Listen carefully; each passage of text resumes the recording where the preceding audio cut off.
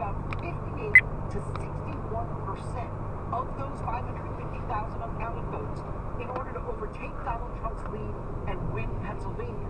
Here's what you need to understand about that Joe Biden win percentage.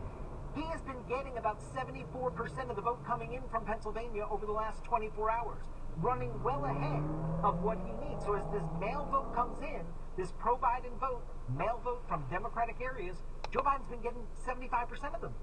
He only needs 58 to 61% of what's left to be counted in Pennsylvania.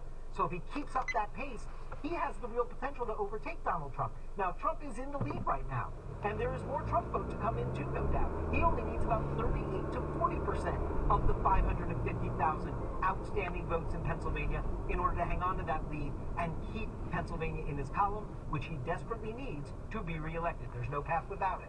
In Nevada, we heard from a Clark County official there, so we have a new estimate there of the outstanding votes. But first, let's take a look at the state of the play statewide.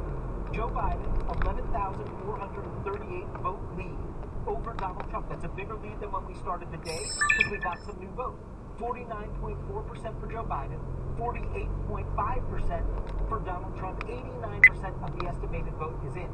We now know that the outstanding vote in Nevada is 149,000 votes. Again, not a precise number, everyone. It's just a rough estimate. That's about what we think is outstanding in Nevada. Well, of the 149,000